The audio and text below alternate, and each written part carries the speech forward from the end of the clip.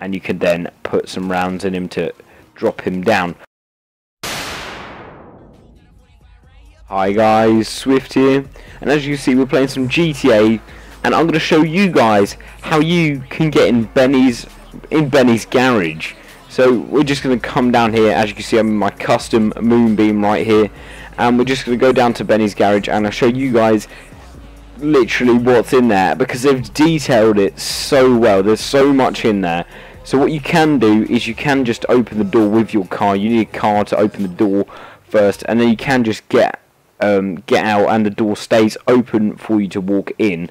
We need to get rid of Benny, so what you can actually do is, if you go to the edge here, you can actually see the back of him, and you can then put some rounds in him to drop him down. So then this allows us to sort of run around and do a bit more like climbing and stuff. So yeah, there's Benny, and you can see that this place is completely graphically designed. Every corner of the place has got something there. This room is a bit more boring, but you know, you get to see some of this room in the cutscenes with Lamar, and basically I'm just going to show you guys around what you can see. So as you can see here, up here is a Banshee with like the hood taken off of it there, and over here on the top there's a peyote, slightly customized. It looks quite nice. I don't know whether this might become a Lowrider in maybe another update or something. And apparently the thoughts on this car here is the cheetah, and you can see that by the like spoiler on the back there.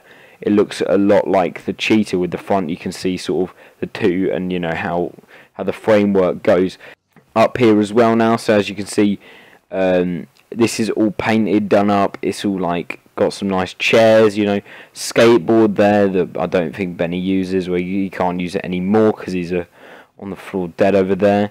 As you can see here, you got a drum kit. Can't exactly do anything with this.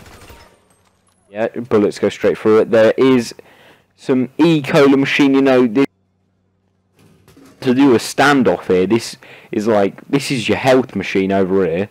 So basically, I think this would be a great place to, you know, sort of do a police standoff or something, because there's lots of places for you to like hide. You can be up here and everything, and then you've got in here where there's some whiteboards, there's a clock there, and this is like bulletproof glass, and I'm pretty sure there'll be a glitch way to get into this room here, but there really isn't that much. This will be like the administration room and all that sort of thing. If you do bring a moonbeam in here without, like, what I will be able to do is I can bring my moonbeam in here now. Seeing as I've killed Benny, I'm not going to be able to do anything with it because his garage should say that it's been closed.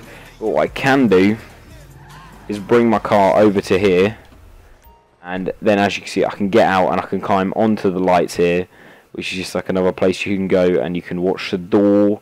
And yeah, so they've completely done this place up. It looks really nice. I really like all the designs on the walls and everything like that. I'm just going to give you guys a bit of a view of what's up here as well. You can actually climb this ladder that's up here, as I'm getting a bit stuck there, but you can climb this ladder to go up here, and you can do all of this. So yeah, this is a pretty short video for you guys, but basically that's how you get into his garage without, you know, taking your car in there. You know, you got the tunes playing, and yeah, this is like, I actually never thought of doing this, but you can get in here. So yeah, I hope you guys have enjoyed. This has been Swift.